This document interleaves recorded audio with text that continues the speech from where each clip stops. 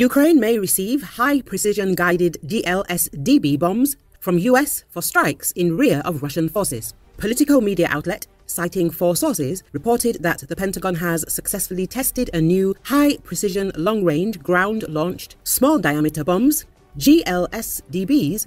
An American official speaking on the condition of anonymity told Politico that GLSDBs, with an effective range of more than 150 kilometers, would be a significant capability for Ukraine, allowing strikes in the deeper rear of the Russian forces.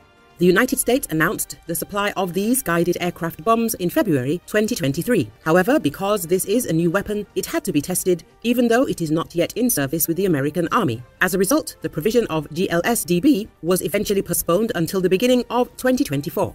GLSDB is a GPS-guided bomb that can override electronic interference and is suitable for use in all weather conditions. It can also be launched from armoured vehicles. The GLSDB would allow the Ukrainian military to hit targets twice as far as it is currently firing from US-supplied high-mobility artillery rocket systems, forcing Russia to relocate its logistics even further away from the front lines. At the end of last year, it was revealed that Ukraine had received a small batch of ATA-CMS long-range missiles from the US.